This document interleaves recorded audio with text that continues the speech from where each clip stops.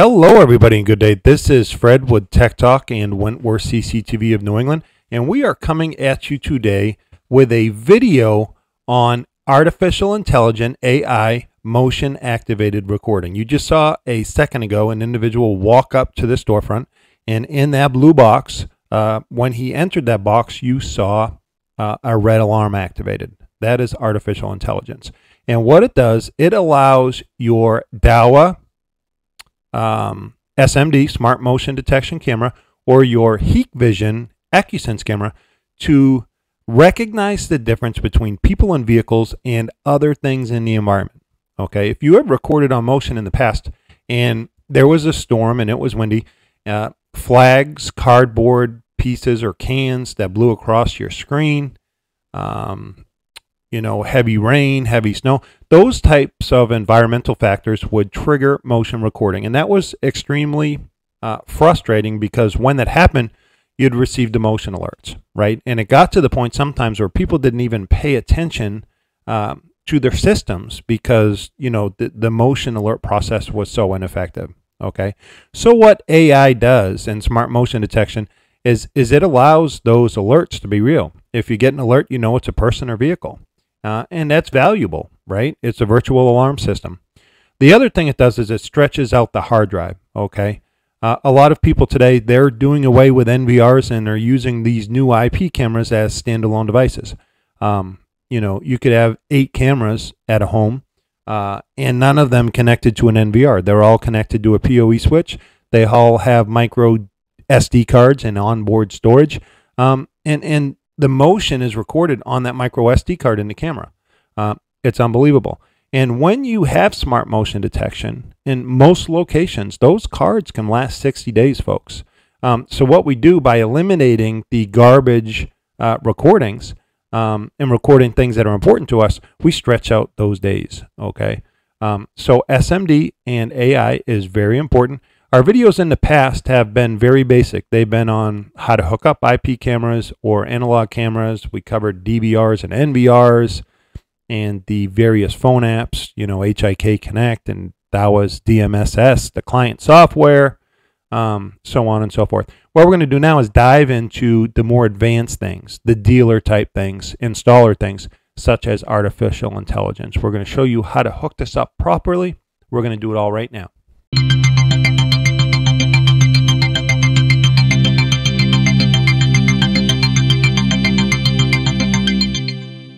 All right, what do you say? Let's get into the meat and potatoes. Before we do, you know the drill. There is a subscribe button in the bottom right-hand corner of your screen. Please click that and subscribe to our channel if you have not yet done so. Also, like the video if it's useful to you. And as always, leave comments. A lot of these videos are based on user and subscriber, viewer questions and comments. So yes, artificial intelligence is a relatively new tool that is available with both Hikvision and Dahua technologies. With Dahua, it's the SMD Smart Motion Detection series. With Hikvision, they obviously have the AccuSense series. We are going to do this demo today with a Dahua SMD camera. Okay, it's on your screen right now. That's the part number. There's also a link in the description of this video that allows you to purchase this exact camera. It comes with or can be ordered with a professional junction box. I highly recommend that. I have seen in the field a lot of people using the plastic pigtail weatherproof connectors that come with the cameras. Those aren't going to work long term. Okay, you want to install it professionally with a junction box. There's a picture on the screen right now of what that would look like. But that's how you want your work represented. So yeah, the first thing we're going to do is we are going to close this live view window and we are going to head to a dashboard, which is right here. This is the dashboard for Dahua's Smart PSS client software.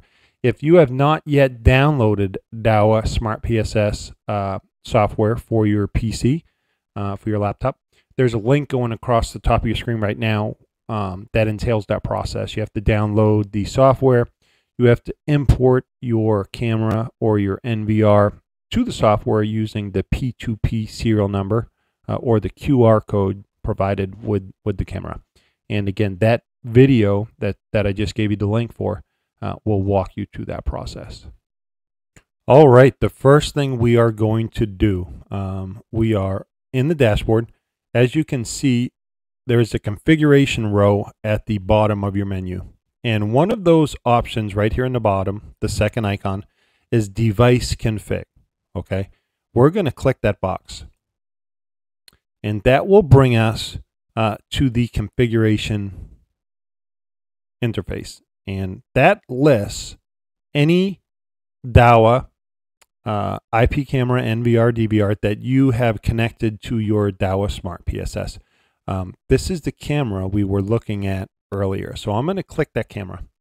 And when I do, you will see a information on the camera appears in this box. And we're going to wait till both of these boxes become blue. Okay. Right here in the middle on the top, you'll see upgrade and you'll see link to web. This link to web button is amazing.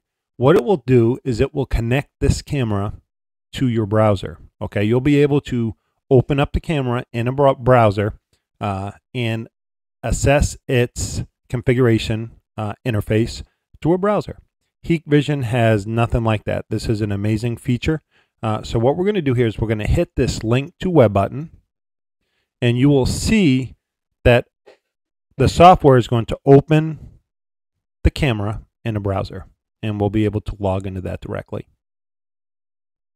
All right, as you can see, we are back at the login screen. Okay, we've hit device config and told it to open in a web browser, and here we are. So we're going to enter the password that you created when you activated the camera. These cameras today, they do not ship with a default password anymore. You have to create the password when you activate the camera. Once we log into the browser, we're going to go to the Settings tab. And under that Settings tab, you'll see a list of options to your left. One of those options is network. Okay, if you hit the, oh, I don't want network. We want event. Okay, so right here is event. When we hit event, we're going to have our recording and motion detection settings. Okay, the first one is video detection. So we're going to click video detection. And when we do that, a box will come up. I do apologize with this Dahua Smart PSS. When you operate and configure the camera to a browser, there is a little bit of a lag. And I can't do anything about that, but it is manageable and it's useful. So once we're in the video detection settings, the first thing we want to do is make sure that motion detection is enabled. Okay. When you enable motion detection, we'll be able to work with the SMD, which is the smart motion detection settings. That is what will allow us to differentiate between people and vehicles and other obstacles. There's also IVS in the smart plan. Those are your artificial intelligence settings where you can set up your tripwire and intrusion boxes. Okay, we'll talk about that. The reason I bring that up is you cannot have motion detection, SMD, and AI enabled at the same time. It needs to be one or the other. Okay, so what we're going to do, we've enabled regular motion detection and smart motion detection. We can tell it what period we want this active for. In other words, if your business is open, say from 6 a.m. until 4 p.m. on a Sunday, and you only want the camera recording during non-business hours, which might be the case, all you have to do is highlight that area here. Okay, so we open at 8 and we're open until, I forget what I said, but let's go to 4. It actually blacked out the whole thing. So now we're going to have to go and highlight it with the mouse by left clicking with the mouse. So we'll go from 8 until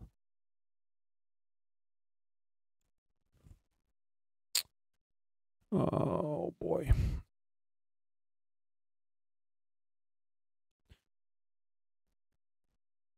So from midnight until 8, we want to record.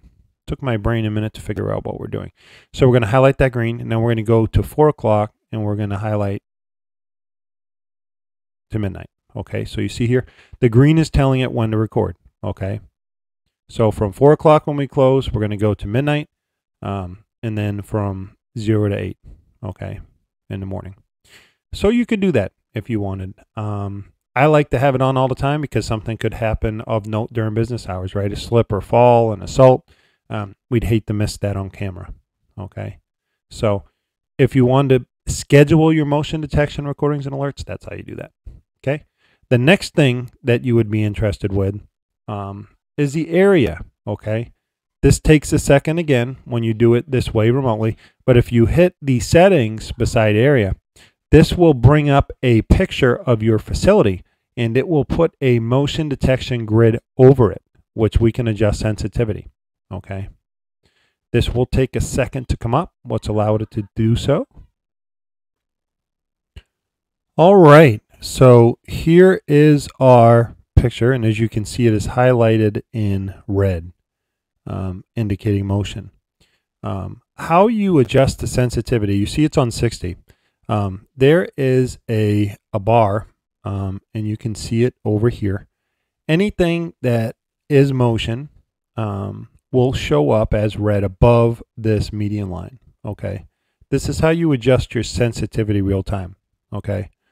Again, SMD and Smart Motion should take care of that for you. It should just be people and vehicles. But we'll wait a second and see if a car happens to come down this road, so you can see that red. Okay, nothing's coming by right now, but that's how you adjust the sensitivity according to the environment. Okay, so if a car or person did not trigger the motion and you saw the red here, say it was something else, which again shouldn't be happening with SMD, you can adjust sensitivity. You could slide it down to 50 or 40. Okay, you can also zone out areas. Okay. If we didn't like this grid, say we just wanted it to record in the area of the door, okay, we could remove our grid, okay, and of course car drives by, right? And then we could highlight, okay, we could highlight just the door area, and then motion for people would just be triggered when they go through the door, okay? That's how you do that part. So we'll hit cancel there. And that is how you enable motion detection and set up your time period, as well as your detection area. Okay, SMD, the next option down, we would want to enable that, right? So we're only catching video and triggering video for humans and motor vehicles. And again, you can adjust your sensitivity there. I like medium. It seems to work well, so that's where we'll leave it. And that, when enabled, again, you're only going to record for people and vehicles. If we disable and hit save, motion detection would still be enabled, but everything is going to trigger it, not just the people and vehicles. Hopefully that makes sense. So we definitely want that enabled. So that covers the SMD part. Now, let's talk about artificial intelligence. Okay, we already said we want to disable that. Okay, you cannot have motion detection and artificial intelligent recording going at the same time. If you do that, the artificial intelligence will not work. It will default to the video detection. Okay, so we're going to come down here where it says Smart Plan, and we're going to click that Smart Plan button. And when you do, you'll want this light bulb that indicates AI function to be highlighted. Okay, and then hit save. That is enabling smart function. Okay, and again, to do so, detection recording will have to be shut off. The next thing we're going to do, you'll see this tab that says IVS right here. This is where we will set up our AI guidelines. Okay, you have two options. There's a tripwire and intrusion. Okay, I like the tripwire personally. What that is, when a person crosses a plane, okay, it triggers motion. It triggers motion. Hopefully you can see this box here, okay? Earlier in the video, during the introduction, we saw someone enter that box and you saw it turn red. And the person was highlighted with a square and it kind of tracked them for a while. That's what we want. That's an intrusion box. And so how you draw that, okay, we'll clear this for you. And how you draw it is you hit draw rule. And you're going to use your mouse, okay? You're going to left click with your mouse and it's going to draw a line. See that? You left click and then you lift when you're done with that segment. Hit the left button on your mouse again, and then you can draw this part. You lift up on the mouse, click it again, draw this part, lift, and then draw this part. Once you've completed your square, you're going to double click with the mouse, and then you're going to right click.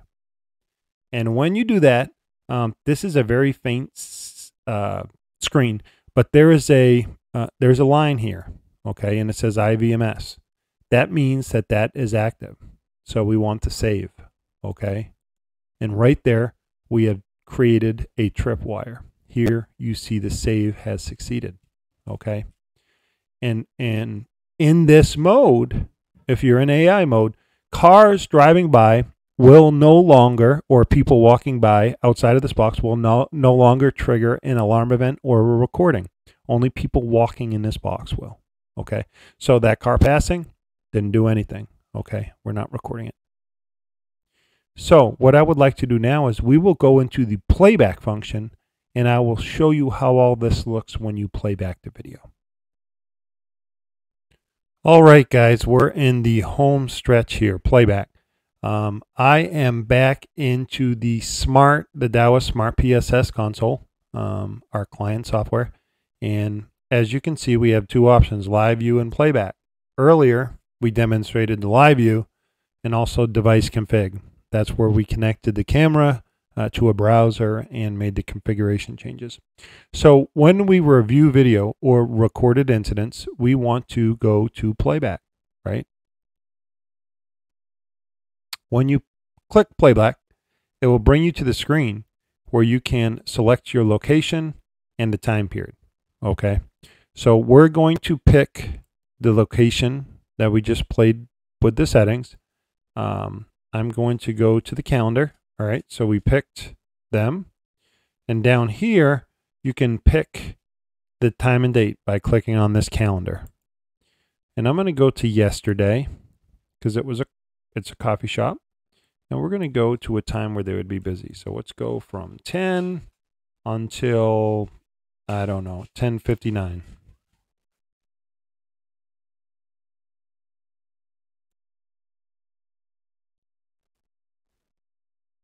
If my mouse will cooperate here.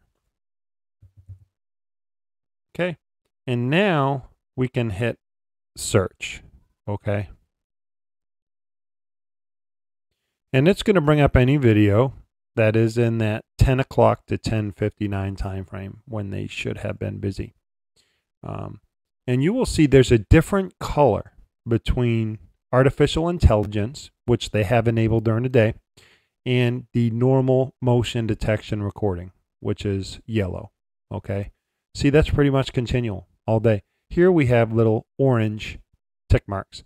And when I click on one of these click marks, if the SMD, smart motion detection, artificial intelligence recording is working properly, on each of these tick marks, there should be a person or vehicle only, okay? Nothing else should be triggering these. So let's give it a whirl. Let's click here on this tick mark and see what plays. Oh, a person. That's good. That's a good sign. You'll see they triggered the tripwire, and it's following them. Okay.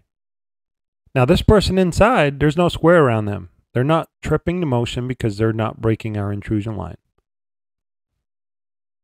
Now the video goes to the next segment, and there's people. People set it off.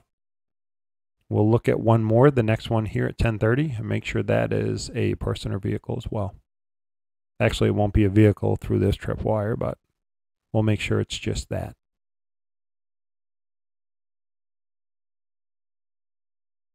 Yeah, we got somebody coming in. That's how it should record, folks, right? We've eliminated all the other junk. It's just people coming in, and that's what they want during business hours. That's how effective artificial intelligence works. There's some more people coming in. Looks like it's working like it should. Hopefully you enjoyed the video. As always, we'll see you in the field.